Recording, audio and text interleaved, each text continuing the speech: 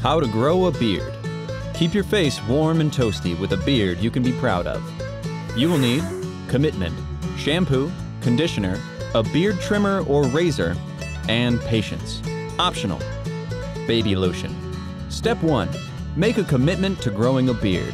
The process of going from clean-shaven to fully bearded usually takes at least 4 weeks. Step 2.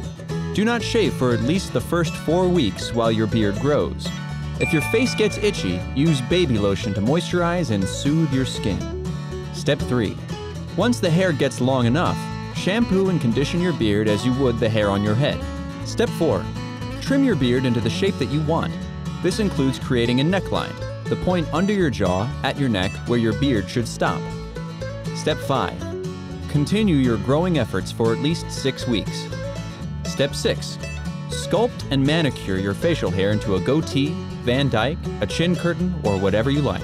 Did you know Hans Langseth, a Norwegian immigrant to the US, had a beard measuring 17 feet 6 inches at his death in 1927. His beard was donated to the Smithsonian Institute in 1967.